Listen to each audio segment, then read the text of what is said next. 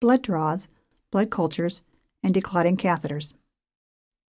We will now review the procedures for drawing blood, obtaining blood cultures, and declotting a PICC line, implanted port, and tunnel catheter.